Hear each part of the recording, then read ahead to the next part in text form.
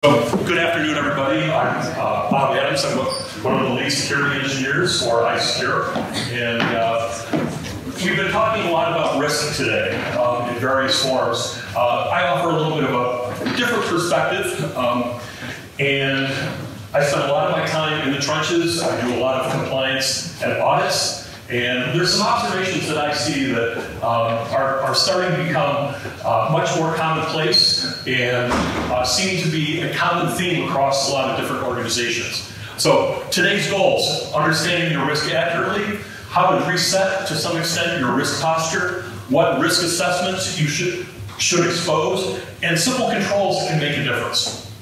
I'd like to ask, who in the audience right now works in security and security ops? Can I see a show of hands? Okay. IT application engineering? Okay. Anybody that actually does pure risk and compliance or governance? Okay. And do we have any C-level or executive stakeholders in the audience that would be managing those particular groups as well? Great. So let's talk about your risk appetite, risk management, assessments, and where you stand. The biggest risk that you have is not knowing where your risk resides. I mean, the huge issue that I see is that people are oblivious to certain aspects of their security maturity and their risk posture. And they find it very difficult to understand what they need to do in order to narrow that gap or harden their environment. The thing that probably makes IT and security folks crazy is the fact that the fundamental activities that organizations do to grow are actually the ones that contribute the greatest to their risk. That could be globalization, mergers, extension of third-party networks and acquisitions, outsourcing critical business activities, adoption of new technologies, moving to the cloud, mobility. All those things contribute to your risk posture. Let's face it, everything you do has risks surrounding it. You get up in the morning, you drive to work. There's a certain amount of inherent risk that comes to being in traffic, driving your car. If you have a large risk appetite, you probably play in the stock market. You do things that you know have risk, but your appetite is sufficient enough that you feel that the potential rewards are great. There are people out there who feel that they want to push the boundaries of risk, and they're not really quite sure what they're going to do. This is what ends up happening. People in IT, sysadmins, people that are on the ground floor, they struggle with this every day. They have huge user groups that have user permissions, their Active Directory controls, their group policies are all there to control and provide that segmentation so that the least privileged model is being employed and that they have some modicum of control over their environment. The thing that they fear most is going to be this guy. Everybody worries about being hacked, but in actuality, it's not going to be a guy that looks like that. It's going to be more somebody that looks like this. They're usually relatively unstructured unless it's a government or political threat actor.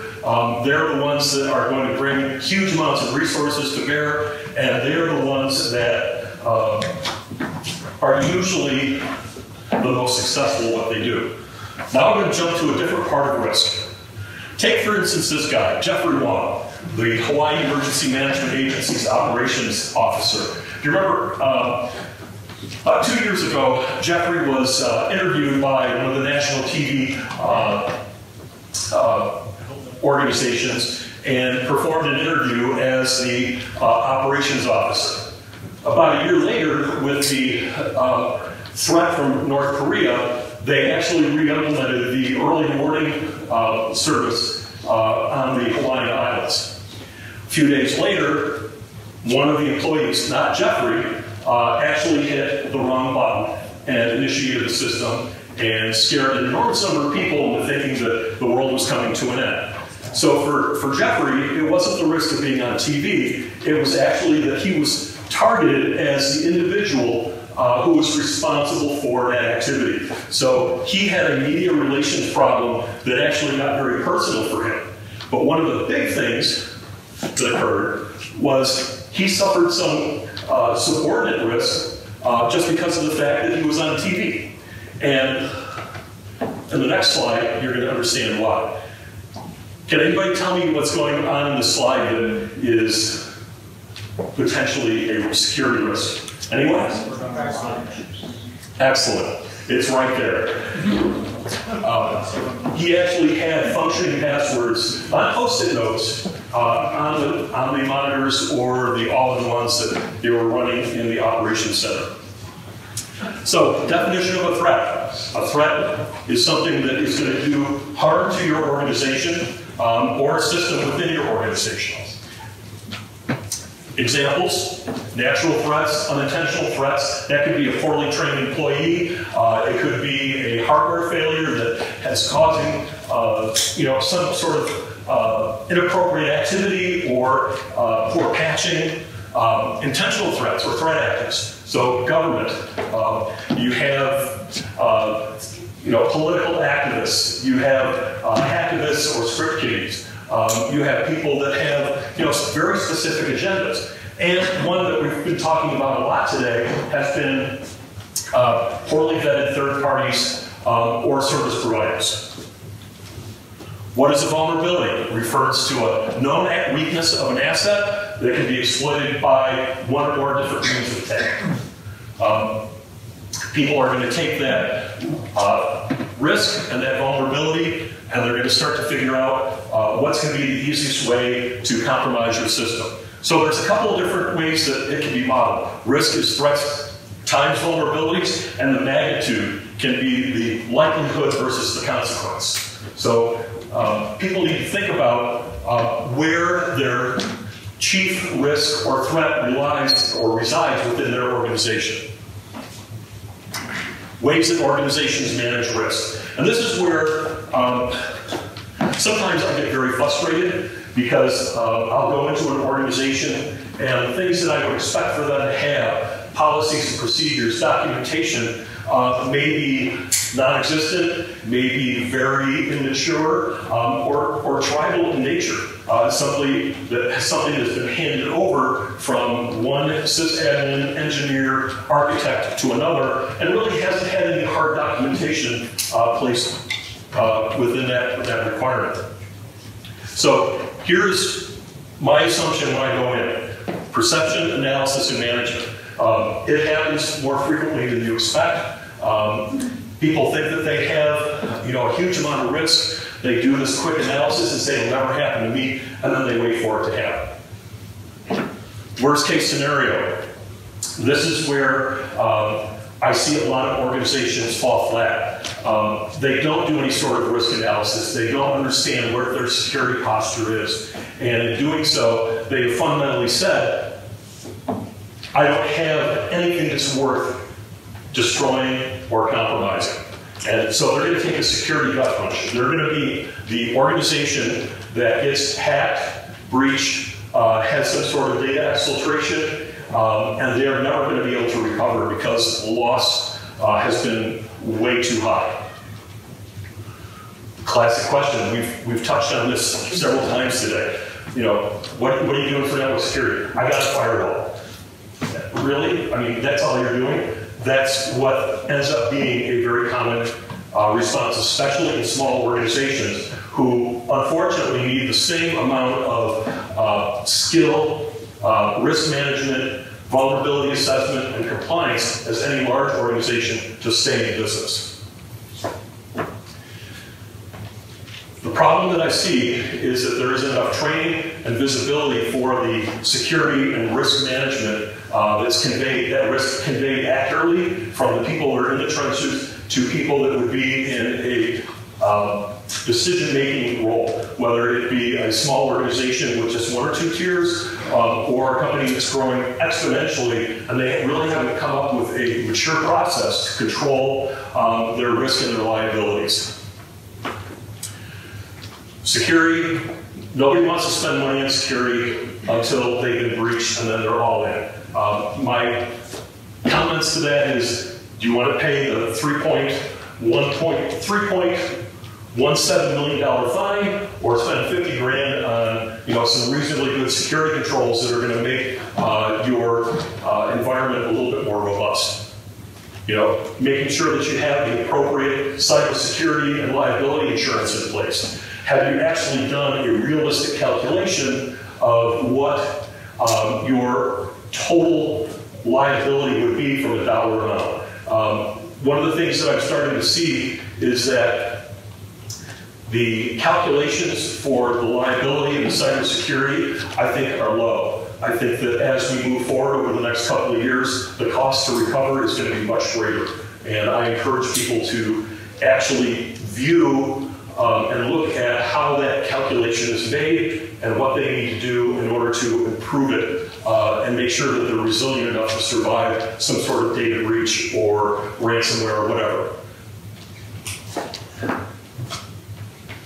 I keep reminding people that security is not just a once-a-year event. It's a continuous process. You're going to assess, remediate, monitor, and repeat. It's sort of, the wear, wash, rinse, repeat model. But for cybersecurity, you should have tools and resources in place that are going to provide the visibility that you need and are going to provide you with the necessary intelligence to make quality decisions on what your organization has as far as security and what activity is going on inside of it.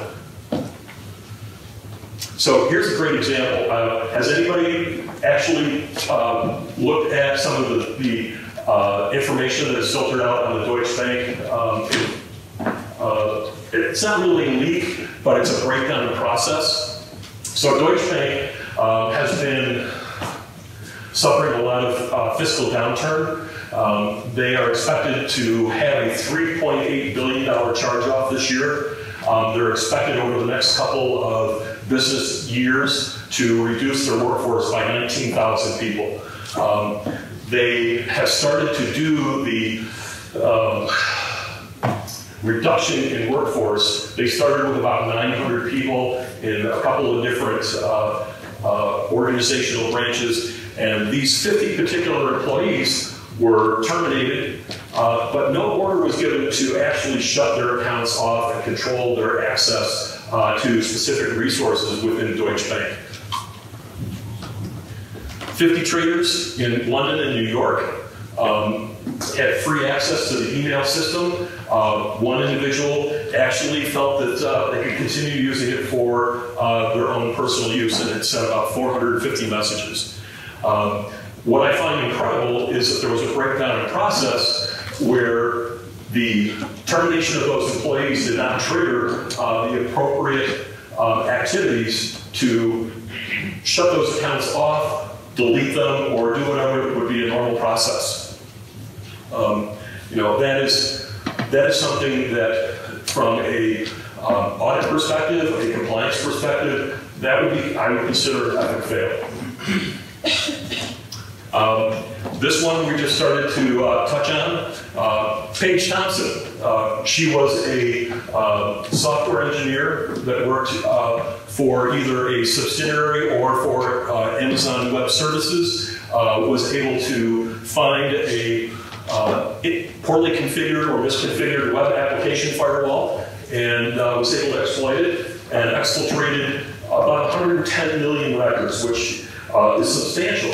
But the things that sort of bothered me about the whole process was that there were several reporting agencies that stated, yeah, they have great security, they do a good job, they have a high level of maturity, they have all of the appropriate resources in place to prevent this from happening. So my question is, and I did sort of a mental postmortem, where was the firewall audit and the pen test that would have exposed potentially this misconfigured application firewall?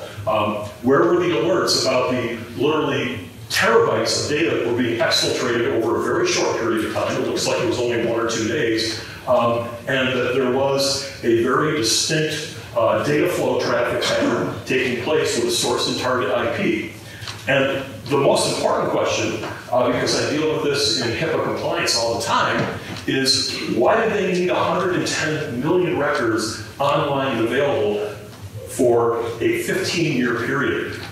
Do they not have a process to archive or control the amount of data that they use in their live data set. Those things become questions that would have been part of a compliance analysis or a process analysis where we would have said, well, maybe we only need 20 million and reduce their liability substantially. The big problem, and we've touched on this before, is the reputational aspect. Cap One, their stock has already started to see some changes in its valuation. They've also stated that even though the data they believe was not compromised or distributed, it's still going to cost them between $100 and $150 million to overcome this particular data breach or event. So we've talked that doing nothing is really not the solution.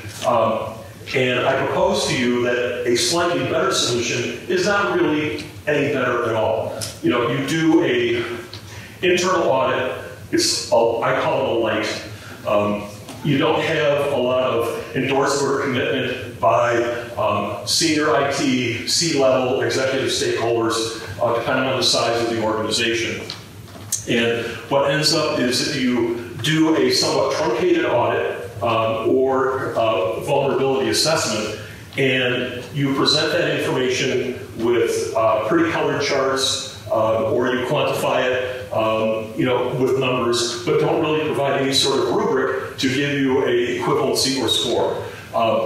This, for some people, promotes a false sense of security. Great, we've had a security audit, and now we're good, and we don't need to do this again for X number of months or perhaps a year, keeping in mind that this should be a continuous process.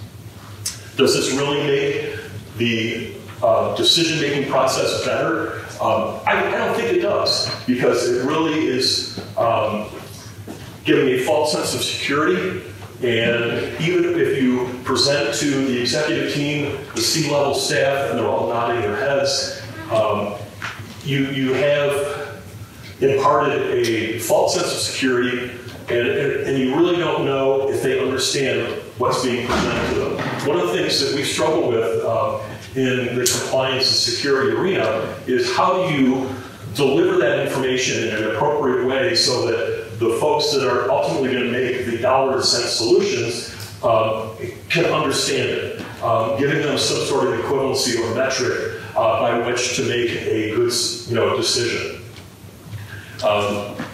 This is probably one of the most tragic occurrences, is grading it with colors. It really doesn't mean a lot. The problem is that people continue to foster that. They don't provide any sort of equivalency metric or understanding of what the true data is that they're providing. And unfortunately, what ends up happening is that because of that false sense of security, the decision makers can make a bad decision even faster. There isn't enough corroborating evidence to support the overall process. Making the right choice, commitment, understanding, along with technical and fiscal support. I call those critical success factors. And in a lot of the executive summaries that we provide, you'll see that it's broken out into three components. You have the technical component, you have the fiscal component, and you have the staffing component, and they all need to align, in a even or appropriate balance so that particular milestone or project can be completed, or the appropriate project management path can be attained. Take the right steps. This is where it gets fun. First thing, how many people here actually use the compliance framework? Is it NIST, ISO, PCI DSS? Let's see a show of hands. Okay, good. So, by adopting a compliance framework, and I'm not saying that it's the panacea for all of your security ills, but at least it provides you with a foundational groundwork by which to gauge and understand the very distinct areas that you may need compliance or improve your security posture. So passwords, endpoint, we talk about this all the time. Anything that has to do with accessibility, how you control physical egress into your facility, how you vet your vendors. All of these can be identified and illustrated within a policy and compliance framework that you are generating for your organization. Unfortunately, a lot of people will do a cultural process, make it very tribal. Until you put it into hard documentation, it has no bite. So compliance frameworks to consider. Obviously NIST, the NIST Cybersecurity Framework, the SANS 20, PCI DSS, NYS DFS, FFIEC for those folks in the financial arena, COVID, ISO 27000, HIPAA, FISMA, SOC 2, FedRAMP. All of those, depending on the market vertical that you're in, would be appropriate choices. I know what you're going to say. The one big area that we are all going to struggle with is the human error. You can put all of the hardware, all the software, tools, until you get past Dave, we have a problem. You can reduce the potential for risk by creating and implementing a risk management plan.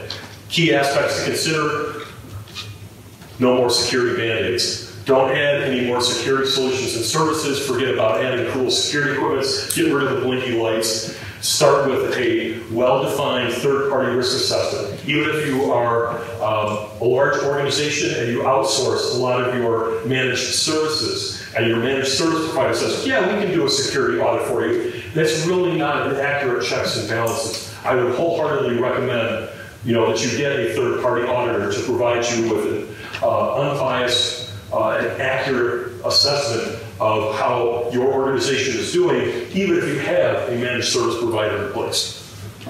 Perform the risk assessment. Make sure that the technical requirements are balanced against the organization's business processes and methodologies. Obviously, if you are in a HIPAA environment, there's going to be specific emphasis on protecting your EPHI and all of the core infrastructure that would be appropriate for that particular data set. One of the big things that I see missing a lot is assessing the staff skills and their training.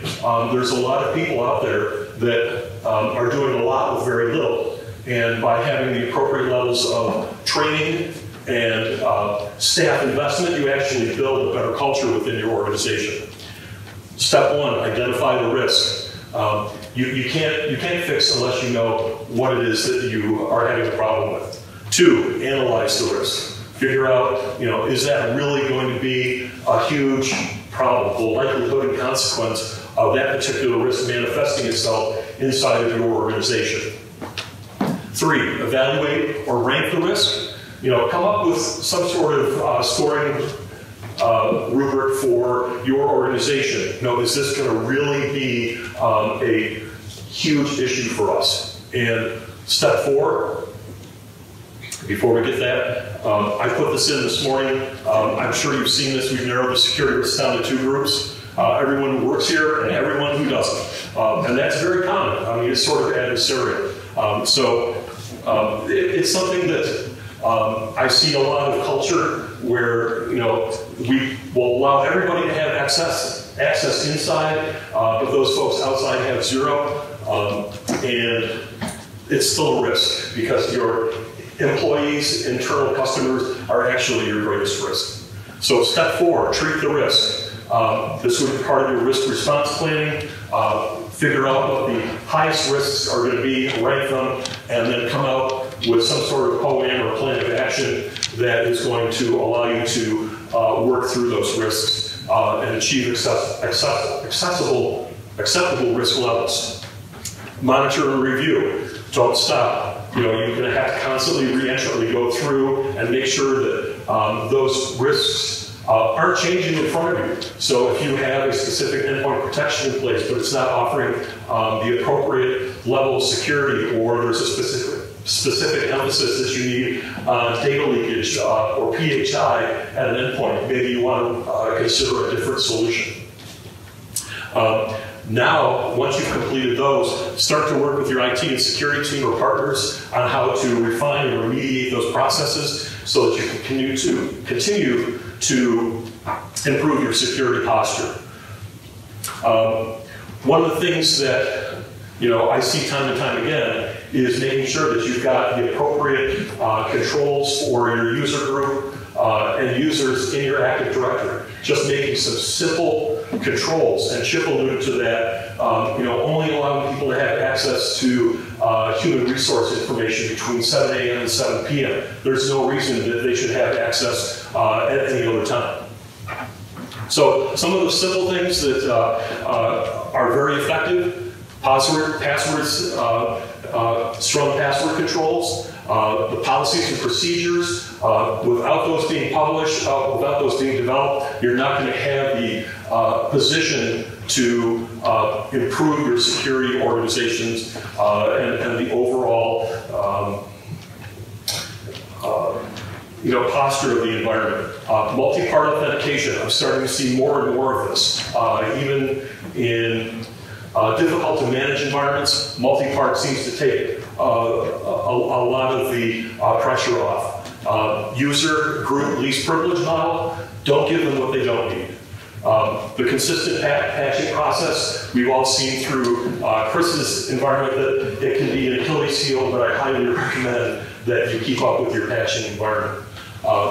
Effective use of logging and alerts. That's going to be something that, even if you don't have a SIM, understanding what specific activities are within your AD logging, your sys logs, all of those are going to be able to provide you with some tangible activities and action items that you can work with. And most importantly, staff training. Being able to provide them with the appropriate skill sets to do their job. That buy-in from the corporate side improves the employee satisfaction, and it also gives them the opportunity to develop new skills and keep them challenged.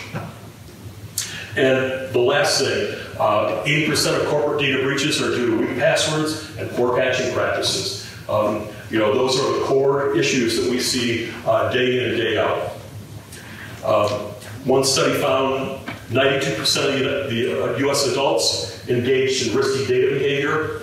82% reuse passwords. I know everybody does it. 60% use that same password on 50% of your accounts, and 22% use the same password all the time. And a lot of people knew that was wrong. Ladies and gentlemen, thank you very much for your time. I know that I ran over. I want to